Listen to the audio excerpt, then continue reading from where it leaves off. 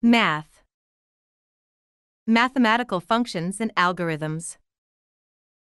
A tour of C++, concurrency and utilities.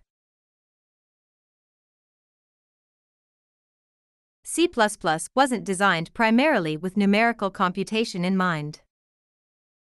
However, C++ is heavily used for numerical computation, and the standard library reflects that.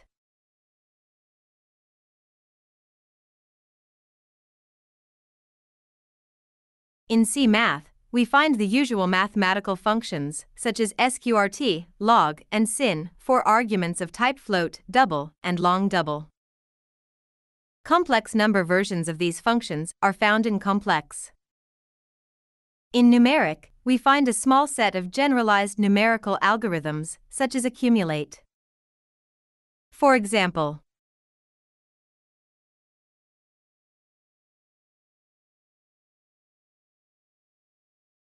void f.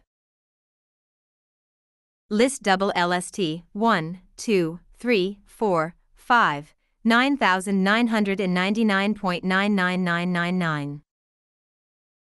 Auto s equals accumulate, lst.begin, lst.end, 0.0, calculate the sum. Cout s new line, print 10,014.9999.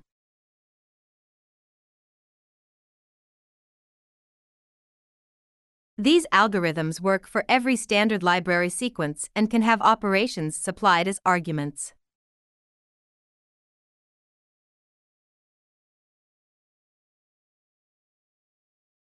Thank you for watching. Don't forget to subscribe.